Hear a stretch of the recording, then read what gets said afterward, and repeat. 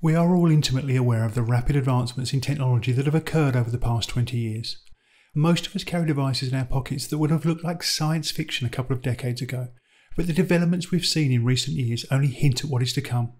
We are in the midst of a dramatic technological revolution, with multiple exponential technologies mutually reinforcing one another. This revolution will be far more significant than the industrial revolutions of the 18th and 19th centuries, and it will occur over the course of a few decades, not centuries. The exponential rise in computational power, coupled with similar increases in data harvesting technologies and rapid advancements in the field of artificial intelligence, lay at the heart of this revolution and have the capacity to transform our world in ways few of us can begin to imagine. Artificially intelligent deep learning systems are increasingly capable of outperforming humans in a wide and ever-expanding variety of tasks. Developments in natural language processing and voice recognition mean that these systems can interact with people in ways that are almost indistinguishable from flesh and blood humans.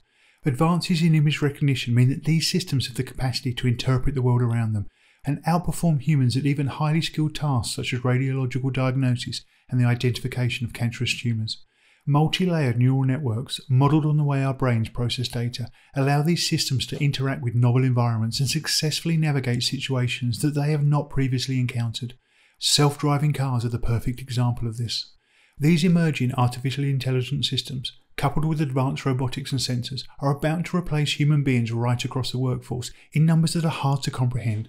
Although estimates vary, approximately 50% of the jobs in advanced economies will be able to be performed by AI by the middle of the 2030s. And as the technologies continue to improve, that number is only set to increase significantly in the decades ahead. These transformations in the workplace are not limited to low-skilled jobs and are completely agnostic to the colour of someone's collar.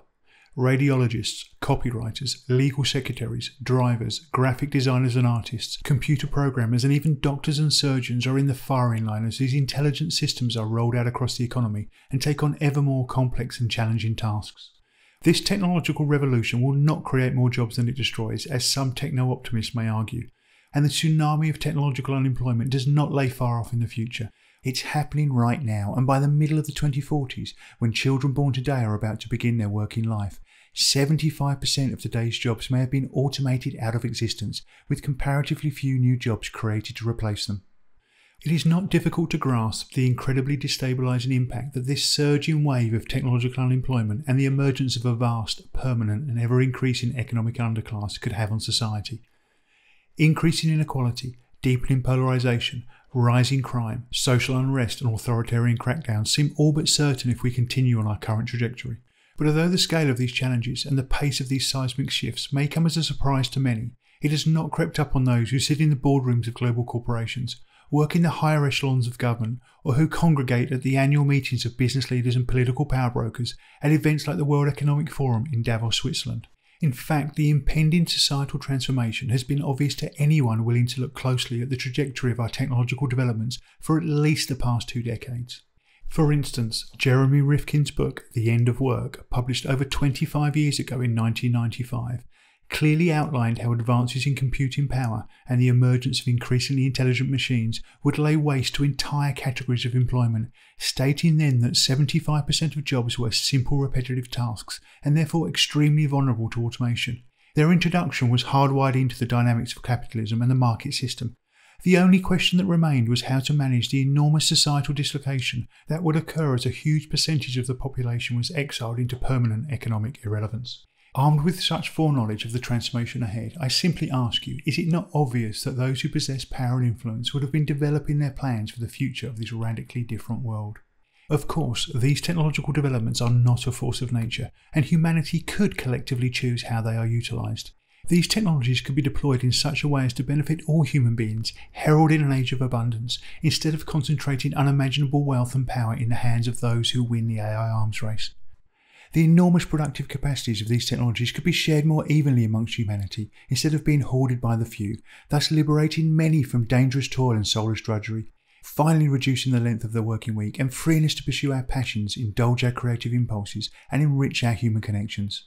But it seems clear that those in positions of power, those who have the most to gain from this technological revolution, have chosen a different path. They have decided to reap all the benefits of the revolution for themselves, further consolidating their wealth and power, while simultaneously utilising these new technologies to control the masses as we transition to a workerless post-labour world. Artificial intelligence, voice and facial recognition, big data and psychographic profiling, attention harvesting and behavioural modification technologies are all being deployed to surveil and control the ever-increasing masses of humanity that will be excluded from the potential benefits these technologies could bring. In so doing, our new feudal overlords will permanently solidify their position at the pinnacle of the new social hierarchy and simultaneously create a new global totalitarian surveillance state from which there will be no escape. The historical confluence of an approaching tsunami of technological unemployment, coupled with the simultaneous development of technologies that can automatically surveil, manipulate and control billions of people, is a major reason, although not the only reason, why this dystopian techno-totalitarian control system is being rolled out at this particular moment in time. AI automation and the post-labour world is an extremely important topic we will return to later, for it has implications that go far deeper and are far more disturbing than the technological unemployment and the ubiquitous surveillance described here. But for now, let's move on.